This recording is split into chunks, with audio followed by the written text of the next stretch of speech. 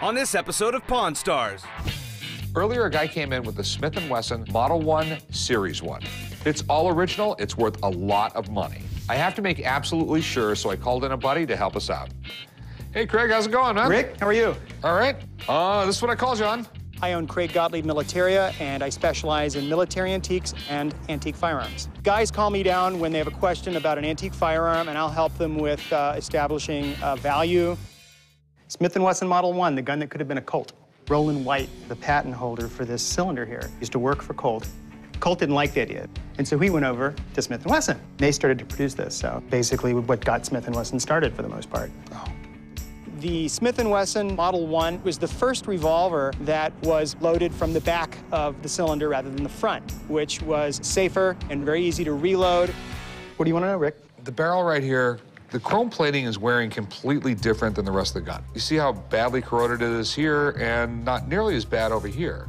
I don't know if the front barrel's been replaced. Okay, basically, I can measure the barrel because it's got a specific length. Okay. From the cylinder, we should get 3 3/16 inches. We have 1, 2, 3, exactly 3 3/16. That's good news. And then what we have, you can see pitting where the original metal has been exposed. So I'm gonna go ahead and say for certain that the forward portion has been refinished. Okay. But the biggest thing is whether the grips are real. The ivory grips really do make or break this deal, but they have to be the original factory grips. They have to match the gun by the serial number. They would have done this in pencil, so we're looking at pencil here. That's a 47,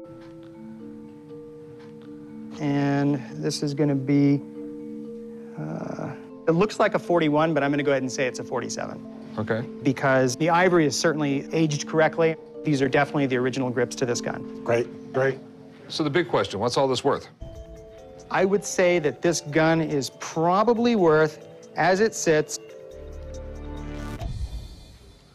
I'd say $1,000 to $1,500 is what this gun would bring. Not as much as I was expecting, but... All right, thanks, man. Rick, You're the best. always a pleasure. Take care.